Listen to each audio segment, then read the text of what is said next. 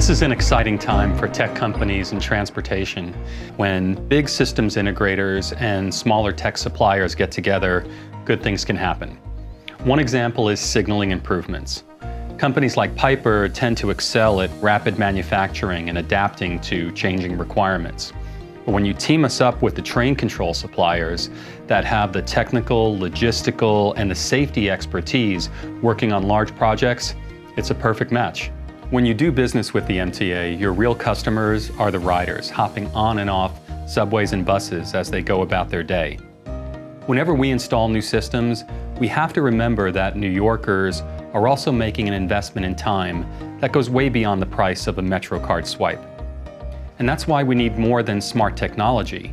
We need smart deployments that minimize inconvenience for riders and increases their confidence in mass transit. In our design meetings with NYCT engineers, we're constantly looking for ways to reduce our footprint and the need for track time that interrupts service. In Piper's current project on the 7 line, with our partner Thales, we're setting new expectations for speed of installation. We're focusing on finishing the job and putting trains back into service. Piper's ultra-wideband positioning system is like a blanket of coverage over the subway lines. We virtually surround the tracks with smart sensors that pinpoint train location down to just a few inches. This precision helps us accelerate the new signaling upgrades by feeding critical data into the CBTC systems so that trains can run closer together. It also helps us improve track worker safety and monitor the health of wayside equipment. Here's how it works.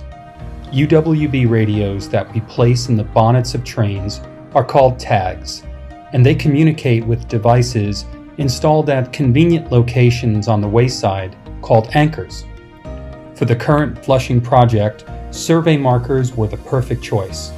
They're easily accessible, and because they're not in the track bed, they can be installed and maintained without the costly and disruptive general orders that interrupt service.